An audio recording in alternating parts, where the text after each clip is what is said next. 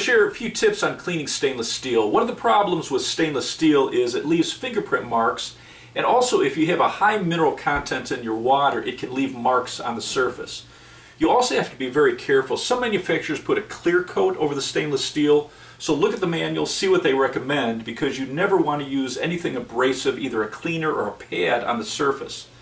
And if you look at the surface, it actually has what looks like a grain, almost like a wood grain, and most manufacturers want you to clean in the direction of that grain. If you were to have a few particles on the surface and went against that grain, you could potentially leave some scratching on the surface. So there's a lot of different products on the market. One that's rated very high is Sprayway. I like this because it's easy to apply, and whenever you use a cleaner, you want to start from the top and work your way down. And with this, you're just going to rub it in. Again, we're working with the grain.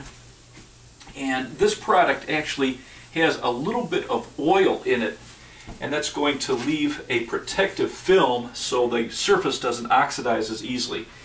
The key with most of these cleaners is you apply it first, the cleaner, and that's going to break down anything on the surface, and then you want to come back with a dry rag and remove any excess, and that's going to also remove any marks on the surface.